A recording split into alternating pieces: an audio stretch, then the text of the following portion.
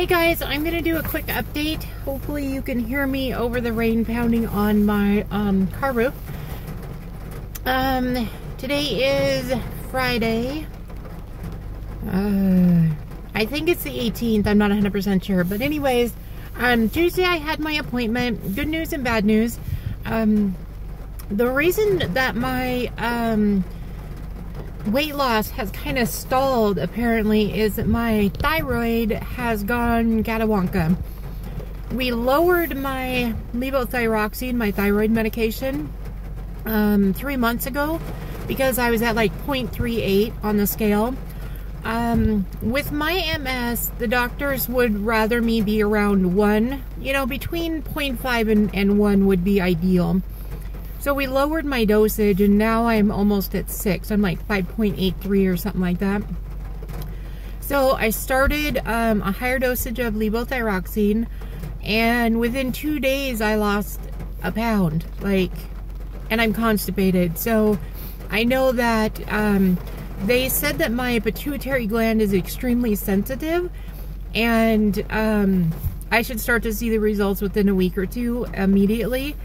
So we're going to redo the blood work and check the blood work and stuff. My liver counts have improved. 2 of the 3 are back in normal range. One of them is still a little bit high, but they want me to stop taking the biotin about a week before I do my next blood work, because that can also give false high positives.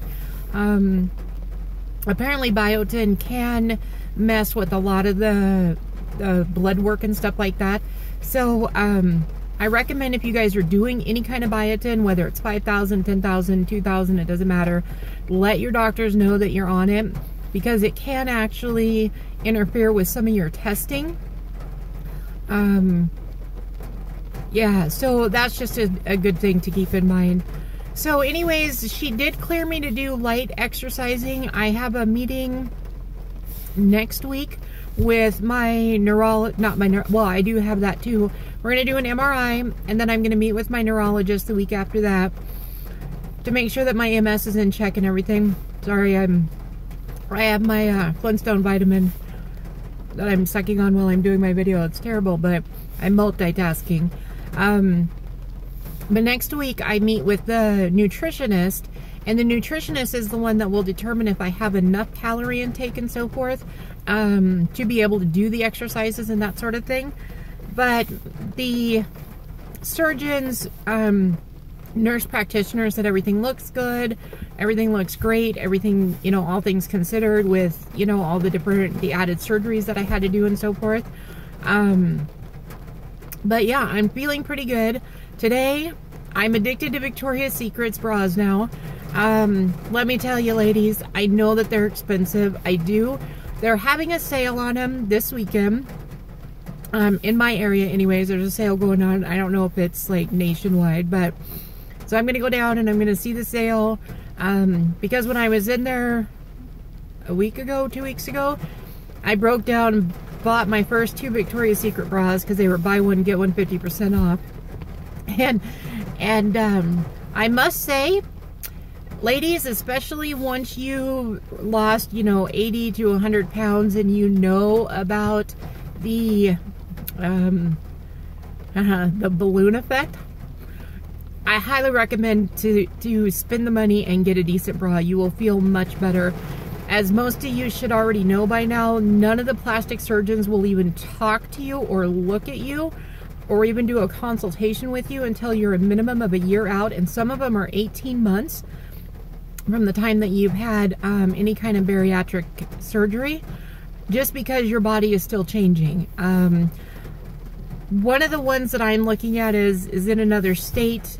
I know that's bad, but the truth of the matter is that I've gotten a lot of bad reviews about the one that's here in my town locally, and I'm gonna have a consultation with them when it comes time about because my arms are really bad, my wings are bad, but I'm sidestepping. Ladies, seriously, go get fitted appropriately for a bra.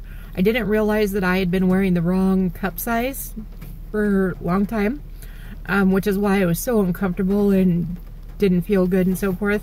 So I highly recommend it. Go down there, check everything out.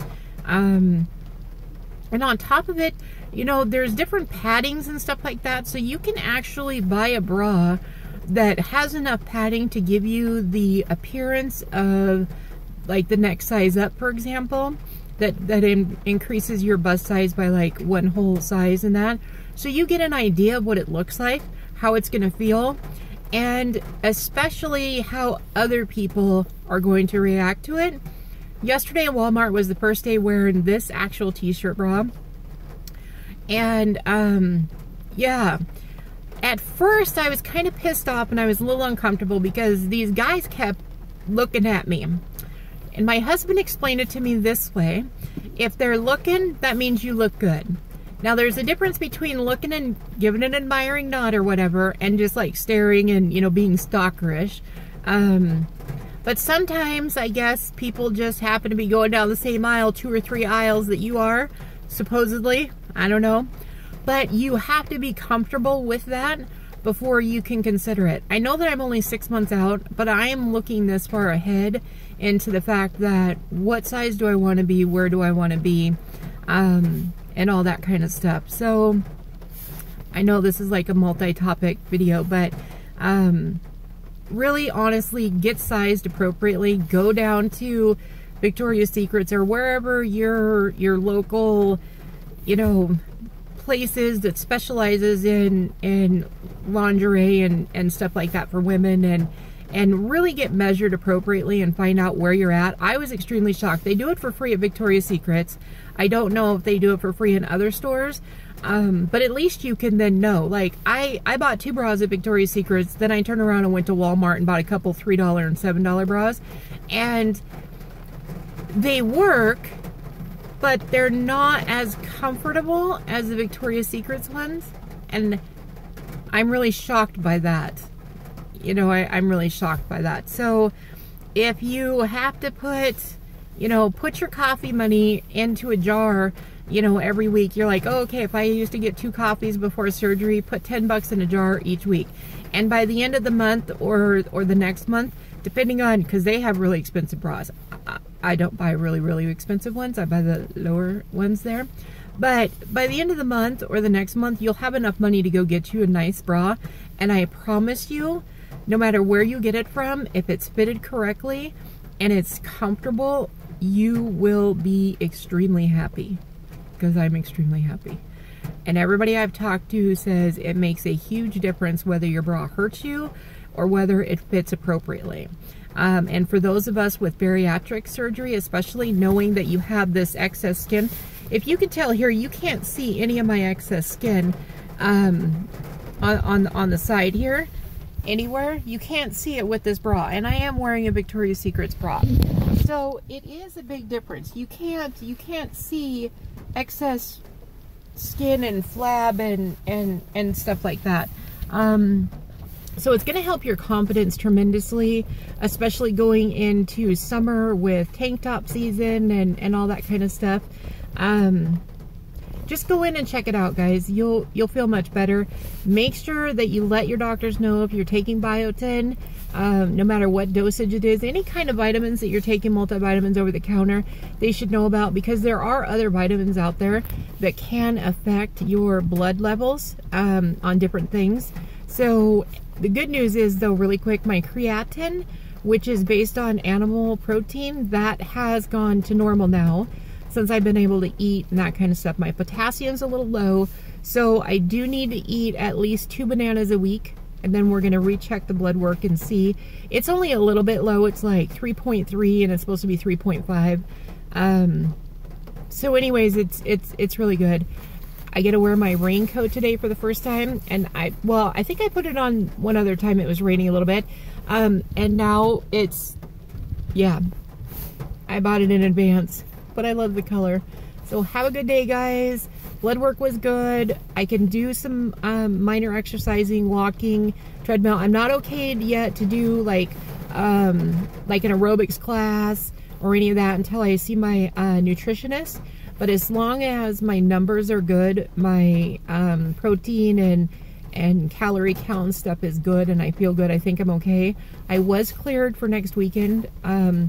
We're going camping, rain or shine. Yep, it's raining. But rain or shine, we're going to go camping, and I was cleared to take hikes. She said that I'll know. She says you'll just know when you need to stop and turn around. And because I have MS, I am very attuned to my body, and I know before I would have to stop and be like, okay, honey, I made it this far. In order to make it back to camp, we have to turn around now because I'm, you know, pushing my limits. So, yeah, just listen to your body, guys. Blood work was good. This is going on a little longer. I went rambling a little bit. I'm sorry. Have a good day, everybody, and have a good weekend.